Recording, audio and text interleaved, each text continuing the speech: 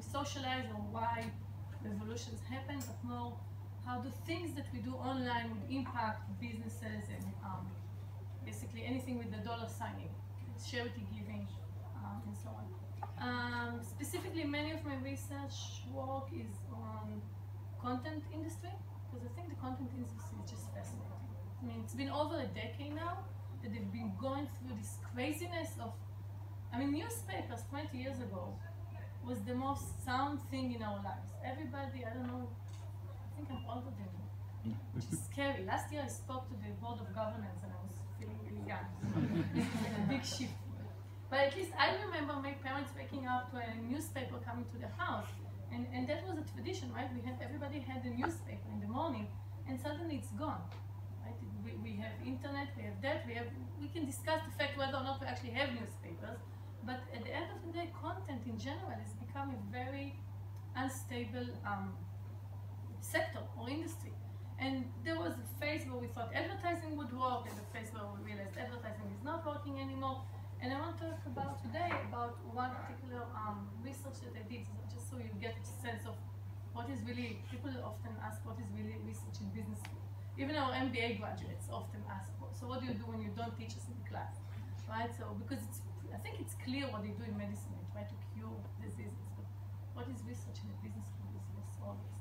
Anyway, so just to complete the thought on content, so they moved to this new business model called freemium, which I think everybody knows what it means, which is it means that most of the things should be free. And most means most of the content, most of the functions, most of the customer enjoyment should be free, because otherwise you're not going to have a strong enough user base.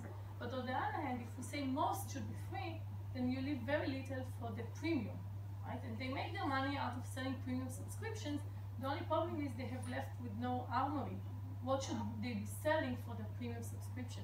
And so this is the struggle that they have. And so this is well, this new challenge sort of came to bear. It's called the conversion challenge. So the conversion challenge basically says, suppose I have a wonderful website and I have 2, 3, 4 million users, happy, satisfied customers, I still might not be making any money. Okay, so this is the big question, because before, I think generally before the revolution of the internet, if you had customers, you made money. Okay, so you should have been efficient and blah blah blah, marketing, pricing, lots of stuff. But if you had customers, then you had money. And suddenly we have this situation where the New York Times could have millions of customers but no money, right? And so the conversion challenge basically saying, within happy customers, how do I extract some money? And this is a big problem because those are happy customers. So fundamentally, the product is good, right? So it's not about improving the product. It's about figuring this, what did they actually pay for, right? How do I get them to start paying once they're already happy customers? So this is kind of where my research came to bear. And what we thought, we started thinking, so a lot of my work, I'm coming to this more from the social context. And so we started thinking, you know, maybe it's not about the product, it's more about the environment and the community and the social aspect. And we created this theory that's called the ladder of participation. And you can see it. So this is our concept basically in a nutshell. And the idea of a ladder of participation basically says that people, as they move up the ladder, as they become more and more engaged in the website, they'll be more and more willing to pay. And actually the ideas are based on older ideas from organizational behavior. So 30, 40 years ago, when they started trying to understand what makes us committed to our workplace, they had the theory of commitment. And the idea was the following. We start with something called continuous commitment, which is basically a cost-benefit analysis, right? So I'm offered a job. If the pay is good, I'll do the job. That's it. But then, to turn off some of the lights? I think it's fine. No, I think. Can you see? It's good. Yeah, sure. And then came effective commitment, which means I actually like my job place. And we spend millions of dollars on HR to make people like their job place so they don't switch as soon as somebody offers them $100 more, right? And then if you are General Motors or Toyota, then maybe you'll get up to normative commitment, which means your employees actually feel obligated. They feel part of a movement, right? And so on. So this is about the job place, and if you take it into the content of content, this is what happens, right? So we all start with, everybody uses TripAdvisor here, for example, right? Anyone ever left a comment, rating, something? Some of us, right? They're pretty good. They're a really good example in pushing us up. So the thing is, we start with the content consumption, which is very similar to this cost-benefit analysis. There's good content and it's free, so why should I pay? I just take what I can get because it's most beneficial to me. But then slowly, they'll pull me in and I'll start doing some stuff. I'll start reading, I'll start tagging, and I'll get more and more involved. And then I'll start liking the website. And so once I like the website, I don't switch even if there's a better offer in another website. And maybe some of us are even committed. Right? And you might be asking yourself, so who are the people who get committed to a content website? So let me just take 1 minute to tell you about my father. Because my father is a surgeon. And he works, you know, we usually think, oh, those are all like bored people with nothing to do. So my father works like 12 hours a day. And he is busy. But he also travels a lot. So while traveling, he came to this bed and breakfast in New England. They asked him to write a review, so he wrote a review on TripAdvisor. And then 2 weeks later, I get that email saying 83 people have read your review.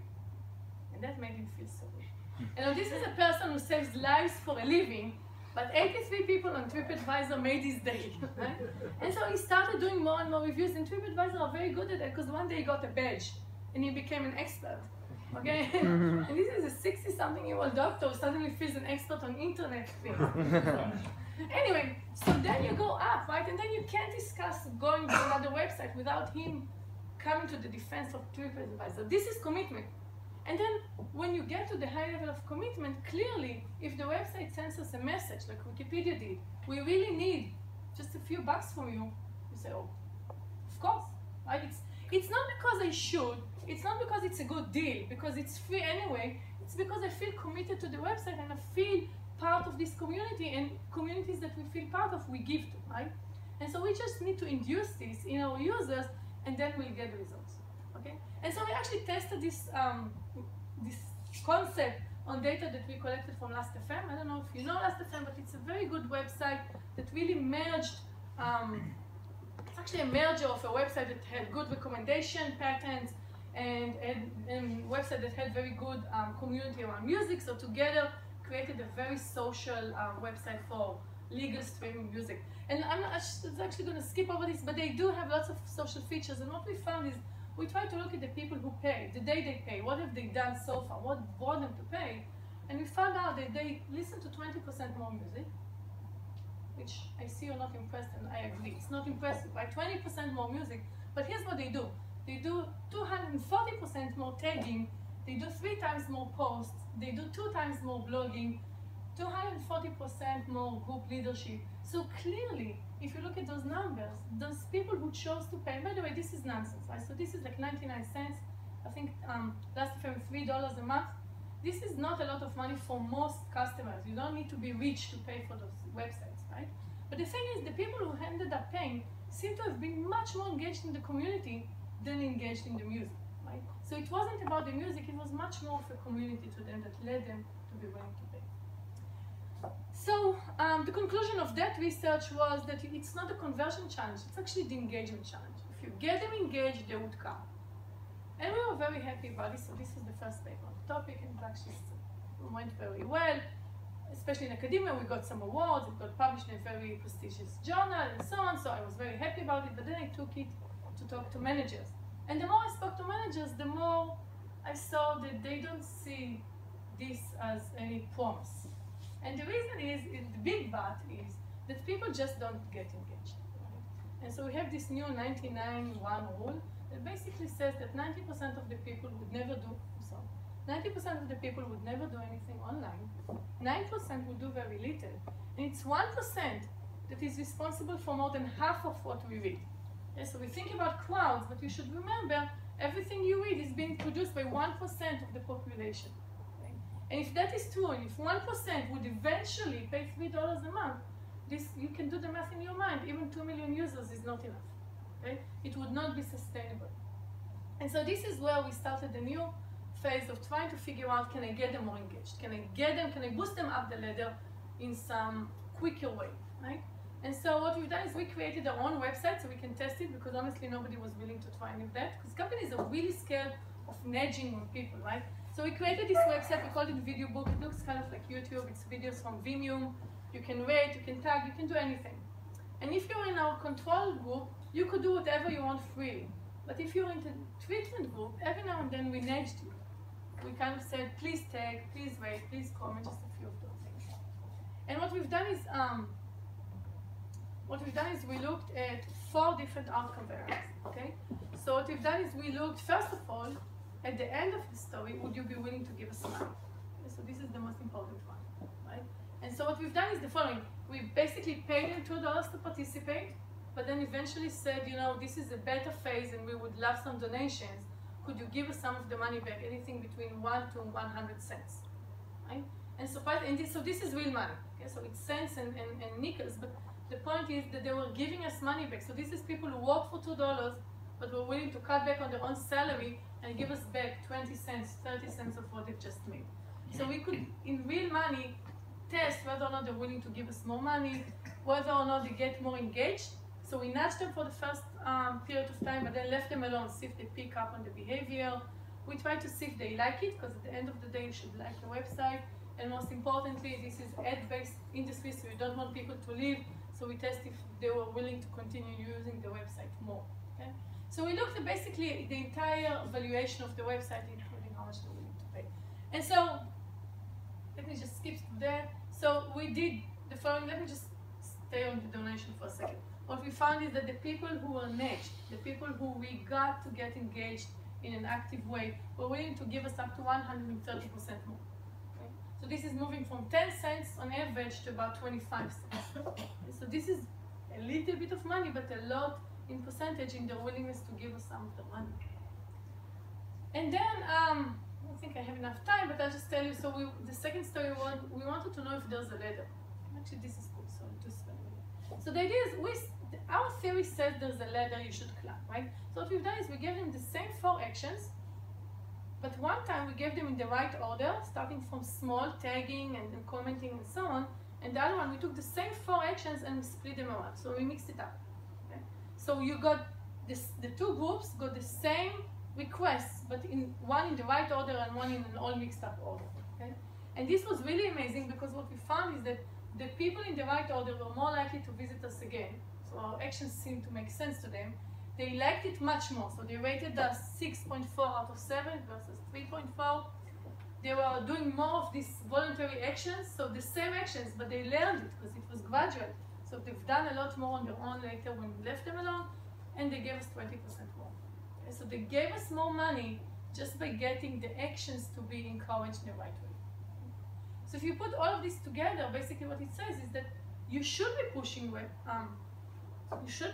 your users, but you should do it in a very gradual way so we can get them up this ladder of engagement. And then we started taking it out to the world. So what we've done is on Wikipedia, so what we've done is I came to the class actually, and I told them that next week I teach information technology, so it's easy. I said next week we'll talk about crowdsourcing and we'll talk about Wikipedia. Here's a small survey. Half of the class, I asked them, how much do you use Wikipedia? How helpful you find it, how good it is, does it help you in your job? And then also we would like to make a donation as a class. How much would you be willing to give, between $1 to $5? Second half of the class, I asked the same questions, how much do you use it? But I also said, you know, we would also work towards adding content to Wikipedia. Please provide up to 5 topics on which you think you can contribute. So they didn't have to contribute, but they had to think about being part of contributing content to Wikipedia. This 10 minutes exercise, and then how much money would you be willing to give, $1 to $5? They were giving $1 more. Okay? So you increase the willing to pay just by getting people to think about potentially maybe one day they'll be contributing some content. Okay, now we run a big experiment with some large company that I haven't signed the NDA yet, so I can't tell you much about, but we do see that it increases willingness to pay by 15-20% on the conversion. I think this is it. So thank you very much. Thank you.